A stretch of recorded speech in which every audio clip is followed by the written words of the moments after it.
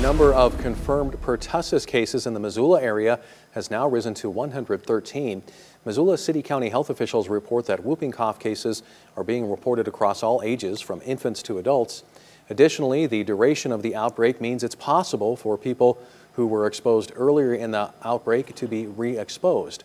Health officials caution that people who have been exposed and have symptoms must stay away from school or work and avoid contact with others until test results come back negative or until they have completed 5 days of antibiotics. The Missoula Health Department is continuing to work closely with schools to identify close contacts of confirmed cases. Confirmed whooping cough cases have also been reported in approximately 20 schools, including the Florence and Frenchtown school districts.